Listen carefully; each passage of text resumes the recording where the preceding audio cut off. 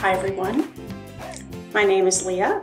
I'm a librarian at the San Ramon Library, and I'm here to discuss yet another great book in the latest episode in our Book Talk It Up series. This is a series where we talk about books that you can download for free at ccc.overdrive.com or on the Libby app, that's Libby. You can also place holds on print copies of this book at ccclib.org.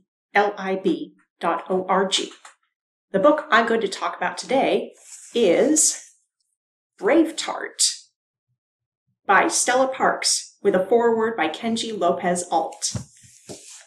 This is a wonderful cookbook that offers recipes for everything from Girl Scout cookies to ice cream and provides a modern twist on many iconic American desserts. Some of these are reverse engineered brand name items, such as Oreos or Girl Scout cookies, as I mentioned, but others, such as honey roasted peanut butter cookies, which are my personal favorite, offer a refreshing and tasty twist on time-tested classics. Unfortunately, I wasn't able to make every recipe in this book. I don't think any one person could, but I appreciated that the author offered background on each one of the desserts, as well as offering the option to mix it up by adding different ingredients in recipes.